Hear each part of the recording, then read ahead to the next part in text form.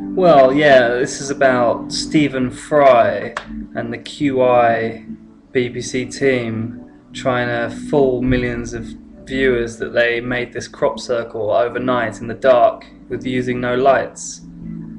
I'll bet 500 quid that they did not make that crop circle in one night using no torches or floodlights. I mean, you know, you could say people go out in the fields with torches, but even they would get spotted by people.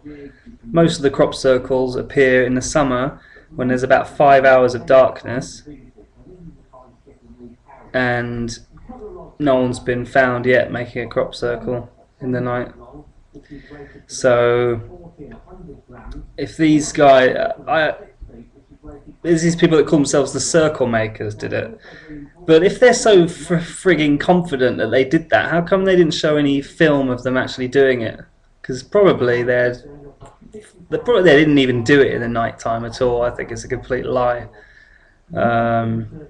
Anyone that can prove me wrong, I'd be much appreciate to see whatever evidence they've got. But basically all they did is show this crop circle, which is very simple anyway, and say that when the sun rose up in the morning it was there. Right, I don't believe that for a second.